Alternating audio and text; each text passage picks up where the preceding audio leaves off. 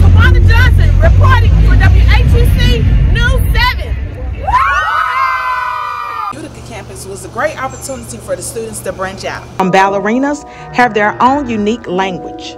A beautiful dance with the Nutcracker. Here at the two museums of Mississippi at the capital city of lights. And as you can see behind me, they are playing Christmas music and having a great time.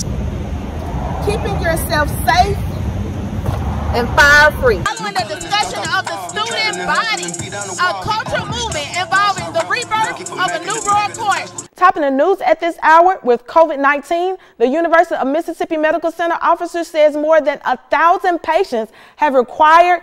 CU schools have been affected by the bomb threat on the first day of Black History Month. Well, that's going to wrap it up for right now. This is another WHUC News 7 News Digest.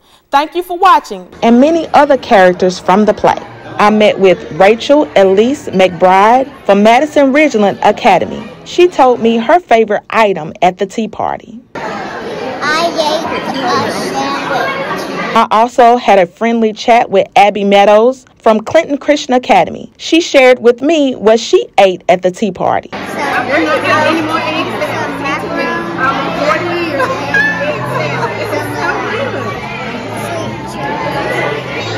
The dance of the Sugar Plum Fairy was introduced by Chaskowski. I talked to Jordan Ann Wilburn about her character in the concert. My character is the Snow Queen, and she is in the snow forest, and Marie is skipping through the forest, and she comes out, and she and Marie get to dance together before Marie goes to the land of squeeze. This holiday season is a symbol of love, hope, and sharing.